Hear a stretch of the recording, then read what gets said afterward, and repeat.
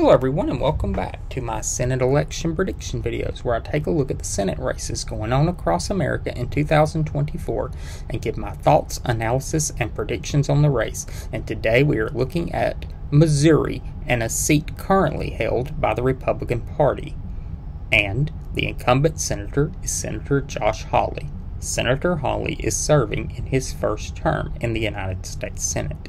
In 2018, Senator Hawley was elected to the United States Senate with a margin of victory of just under 6%. In 2020, Donald Trump won the state of Missouri with a margin of victory of just over 15%. There is no doubt how Missouri will cast its ballots in the 2024 presidential election. Former President Trump will win the state of Missouri by a comfortable margin. Missouri used to be a reliable political bellwether. However, since 2008, it has moved to the right in a significant manner and no longer is a political bellwether for the nation. It had a reputation from 1904 till 2008 of being able to show who it was a reliable bellwether. With one exception in 1956, when it voted for Adlai Stevenson. Other than that, it voted with the winner every time. And usually, its vote mirrored the nation's mood. But that is no longer the case. It is a reliably red state at the presidential level. It's becoming so at the congressional and senatorial level. Let's take a look at the two nominees. The Democratic nominee is Lucas Kunce. Mr. Kunce is a retired U.S. Marine who served in Iraq. Mr. Kunce has sought political office before, running as a Democrat for the United States House of Representatives, and he sought the Democratic nomination for the United States Senate in 2022. However, he lost that primary, but many people after that run expected him to run again, and he did in 2024 for the other United States Senate seat in Missouri. And Mr. Kunce has a very prolific media profile. He appears often on cable news and has a significant online following and produces catchy political ads that allow him to amass a sizable campaign war chest. The Republican nominee is the incumbent Senator Josh Hawley. Senator Hawley, prior to serving in the Senate, served 2 years as the Attorney General of Missouri. When he was elected to the Attorney General's office in 2016, he promised Missouri voters that it would not become a political stepping stone to higher office. Immediately upon taking office, though, Attorney General Hawley started taking steps to run for the United States Senate in 2018. And Senator Hawley, in 2018, with the backing of then-President Donald Trump and Mitch McConnell, unseated incumbent Senator Claire McCaskill, and Hawley began his service in the United States Senate. Hawley arrived with a reputation of being very conservative, and that was no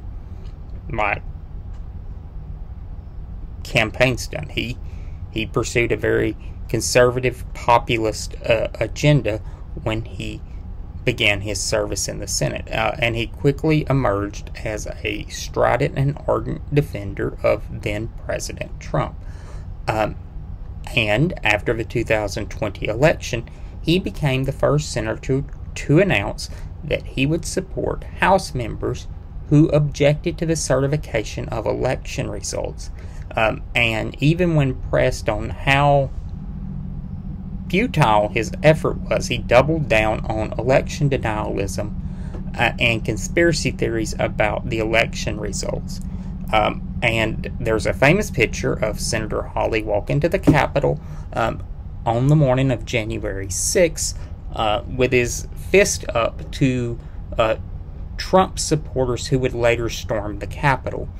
There's also, though, thanks to the January 6th committee, another image of Josh Hawley on that day where he's sprinting down the hall to make it to safety as the Trump supporters attacked the Capitol.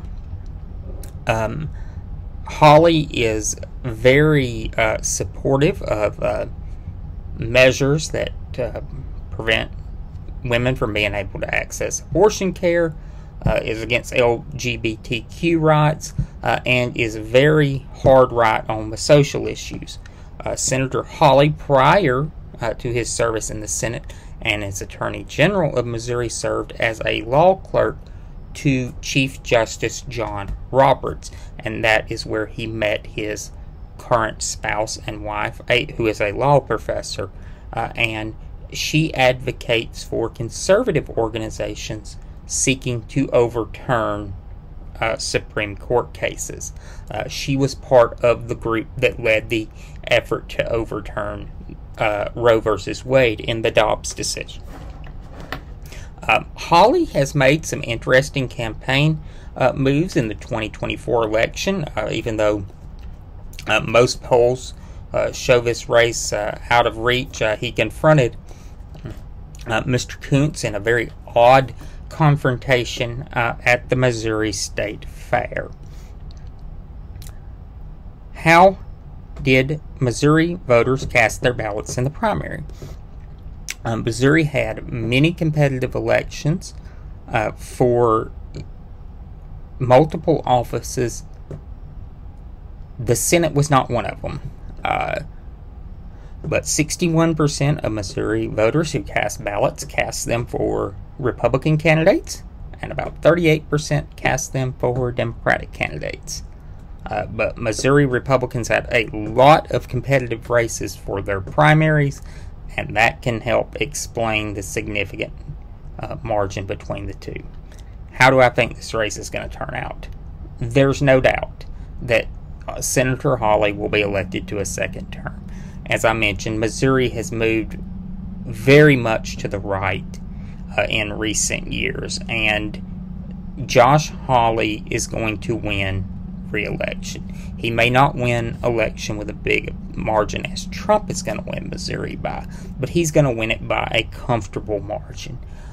And his moves since getting elected to the Senate have shown that he understands where Missouri voters are going. At one time, Josh Hawley was a very moderate while a conservative Republican was more in the Bush mold, was more in the country club Rockefeller type, and I'm using Rockefeller as a more of a traditional Republican mold.